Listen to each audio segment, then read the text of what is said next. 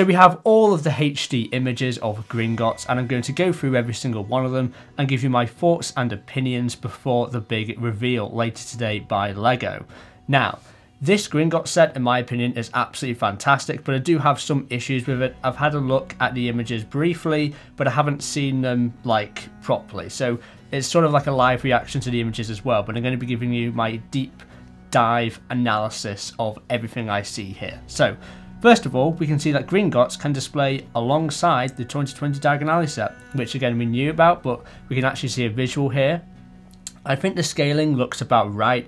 Gringotts is slightly higher than the other rooftops, especially some of the smaller shops. Maybe it's a little bit too large because, especially when you look at the Deathly Hallows Part 2, the roof of Gringotts looks in line with basically every single other shop, but I'm not going to nitpick the scale. I think it looks great. Moving on to the next picture, we see the minifigures. So we have 1, 2, 3, 4, 5, 6, 7, 8, 9, 10, 11, 12, 13 by my count.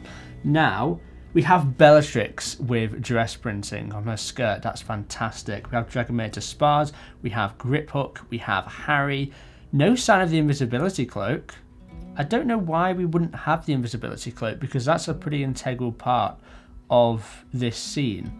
We do get two versions of Harry, one for the Philosopher's Stone and one for the Deathly Hallows, which again was pretty obvious. We also get Hagrid from that Philosopher's Stone version. We have the two of the Gringotts guards. We have 3 other goblins. We have a Death Eater, it looks like. Okay, that's fair enough. And obviously Bellatrix will turn into Hermione Granger as well. On Saturday the 22nd of July, I'm going to be hosting a Whatnot live stream auctioning over 150 LEGO Harry Potter minifigures, including 2 rare Ollivander minifigures worth up to $70 on sites like Bricklink and eBay. I'm also going to be selling 9 classic complete LEGO Harry Potter sets, a box of Series 1 LEGO Harry Potter collectible minifigures, as well as some rare LEGO Star Wars polybags. We have like over 20 of them as well. And that's not all, guys. On top of that, I'm going to be giving away 4 LEGO Harry Potter sets, including the Chamber of Secrets, the Whomping Willow and Shrieking Shack, the Hogwarts Room of Requirements, and the Hungarian Horntail. So if you don't want to buy anything, you can absolutely just sign up using my link and potentially win some giveaways, and you can enter the giveaways from anywhere in the world, and you don't even have to pay postage either. So make sure to sign up using my special link, which instantly gives you £10 or $15 free credit for you to use in my live stream to get yourself some free LEGO Harry Potter minifigures. Just don't forget to bookmark my stream so you don't miss it, which again will be happening on Saturday the 22nd of July at 8 PM BST. So minifigures look fantastic. You can see a part of the Gringotts Underground here on the right and the building on the left. I'm so excited to see this. Wow.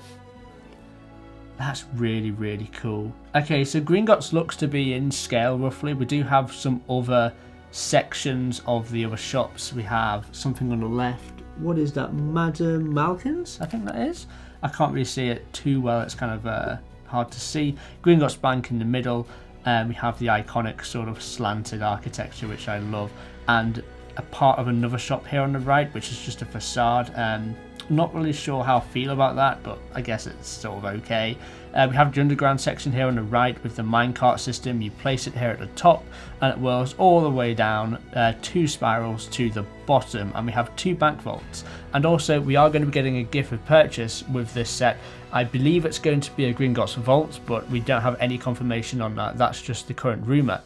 Okay, moving along.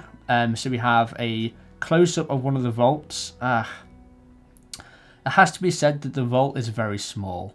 I guess it's not too bad because it's just meant to represent, you know, you open a door and you can see gold inside. That's all you kind of really need. But I think if this vault, which is obviously Harry's vault, is small, but then the vault at the bottom is large because that's Bellatrix's vault. We have a key scene in there trying to get the Hufflepuff's cup.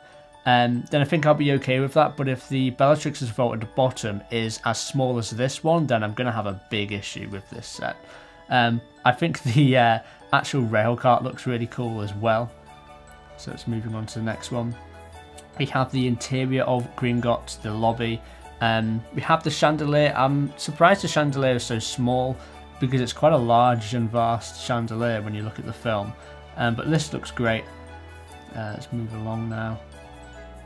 So that's what Gringotts looks like. Oh, so that's how they've done it. Okay, so I was really curious because the rumour suggested, right, that Gringotts, the building, could display with the 2020 Diagonally set, which it obviously can. The problem I thought was that the 2020 Diagonally set was on base plates, and if you know anything about base plates, there is no understuds. You can't put studs underneath them, so I was very confused of how they were going to attach the underground section to a base plate when obviously there's no stud connection involved. So what they've done is they've made a frame which basically allows you to like soft lock the Gringotts building on top of that, and it's like, it's not basically connected physically, it just sits there and it's gravity doing its magic, and I think that's a really, really clever, ingenious idea. Moving on, we have another similar picture to what we saw before. So looks like she's pulling a lever here. I'm not sure if that does something. I imagine because there's some sort of mechanism here with the cogs that, okay, yeah, I see what's going on. So there's a little Technic bar beam thing, I'm not really sure what the exact name of that piece is, which locks this in place at the top, and you push that down, it moves the cogs, which then moves the bar out of the way and then allows the minecart to basically go on its tracks. So that's really, really cool. Here is a close picture of the dragon. I think the head mold looks cool, but I'm not really sure about this build. There's a lot of grey, which I guess it's to contrast with the building somewhat, because obviously it's a white dragon and a white building, but it's a bit too much grey if you ask me. The wings look grey as well. It's going to be a little bit awkward. So it's absolutely huge. Also, her hair is great. But this is absolutely huge. I think a lot of people are going to display these two separately, and obviously you can do that. I think they'd look both great displayed on their own or together.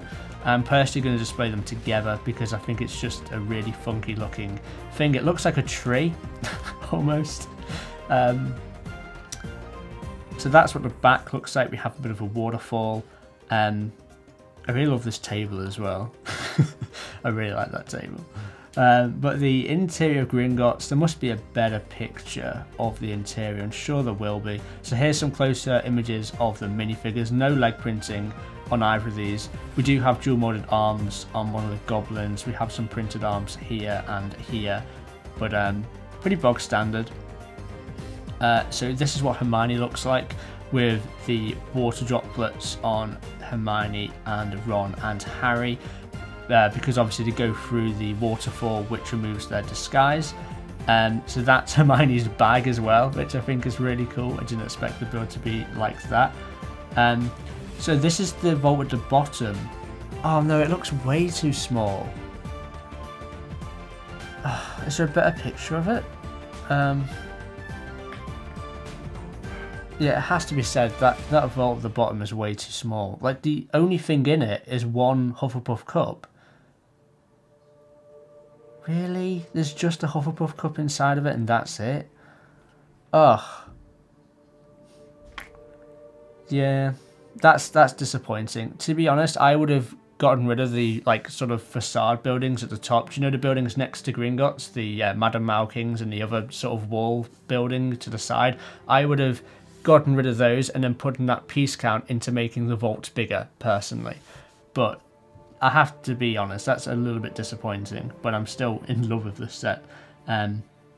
Okay, so the that's a more closer up picture of the interior. I do love the stickers here for the added extra detail. Maybe they're prints, but they do look like stickers.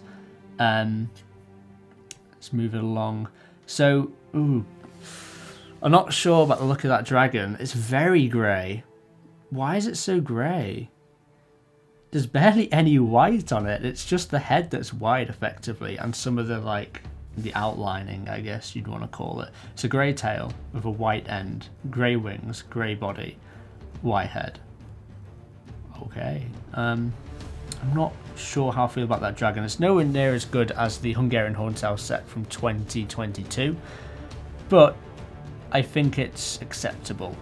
Especially when you display the dragon on top of that. I mean, your eyes aren't really going to be drawn to the dragon. It's going to be drawn to the building, and that dragon sort of complements that. Oh no, that sticker is horrendous. I know what they've done there. So, you see this sticker at the bottom? Oh, really? So it's 2 stickers.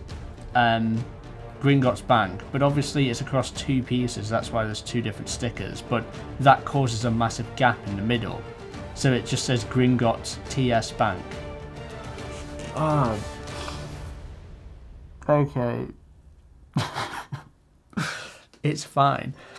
I think if the problem is that evident, I think they should have just taken the L, spent a little bit more money and just printed that piece and just, you know, sort of dealt with it, because I think that sticker is horrendous, or those 2 stickers I should say. Like these stickers off to the side here, like, are absolutely fantastic. You've got, you know, little ones here, you've got one here. Most of the stickers in the set look fine, but this one here just sticks out like a sore thumb.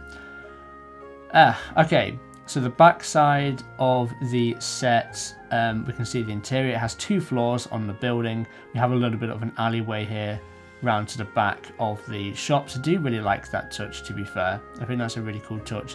The upstairs is very empty indeed. There just seems to be nothing going on, but I guess that's fine because there's no sort of material for Lego to go off. We don't actually see what's in the upstairs of Gringotts ever. We just assume it's just more offices, but I would have used a bit more imagination, maybe put a desk here, maybe some, like, I don't know, like a pot of gold or like a box of rubies or something like that, just to make it a bit more colourful. There's not really too much going on here in the upstairs. I think the lobby is fine, honestly, and I think the underground section is fine.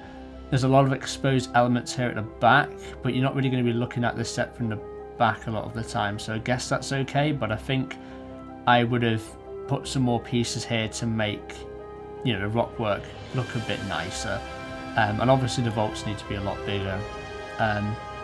Yeah, I think this looks fantastic. There is a few issues, obviously, like I've mentioned. I think a lot of people are going to have an issue with just the general proportions of this set, but I really like it. Like, if you just had Gringotts on its own, because I've seen a lot of criticisms of people saying we should have just had Gringotts as one set, the building, and then the underground section of Gringotts as its own separate set. And I think if you split it up, I don't think it's as appealing, generally speaking, as a concept. I think the underground section of this build with the dragon really elevates what would have been like a typical boring old modular building to something special. And I think this is something special. It is a special set and is much better than the likes of the Bat Box or the Captain America shield or the Hulk Buster or the Black Panther bust, or, you know, whatever's been coming out recently. I think this is really, really cool, and it's definitely something special. So this is the back of the box. Compatible with 75978. I think that's a really, really good thing about it. So the emblem on the box is actually a galleon, which I think is really cool. Part of the collectible line, I think it's called. What does it say here? I'm not really sure what it says here. It's in another language. We'll see on the front of the box. Hopefully we see the front of the box now. Here we go. Gringotts Wizarding Bank Collector's Edition. So the Collector's Edition is basically Harry Potter's version of the UCS, the Ultimate Collector Series for Star Wars. We have, in this line so far, we have the microscale Hogwarts Castle coming out on September the 1st, which is the same time this is coming out. We also have the Hogwarts Express, and we have the Hogwarts icons, and that is it. But yeah, this looks great. So 4,803 pieces, 18 plus, is going to retail for $430 US. We don't know the price in pounds or euros or anything like that, unfortunately, but I imagine it's going to be worth roughly 350 to 380 Great British pounds and roughly 430 euros, because the euros price and the dollar price is usually matched up pretty well. So that is my deep dive analysis of this set. I think it's really, really cool. I think there's a lot of flaws with it, but nothing a few extra modifications can't solve. So thank you for watching this video. Make sure to like and subscribe. I'll catch you tomorrow for another LEGO Harry Potter video. I'll see you there.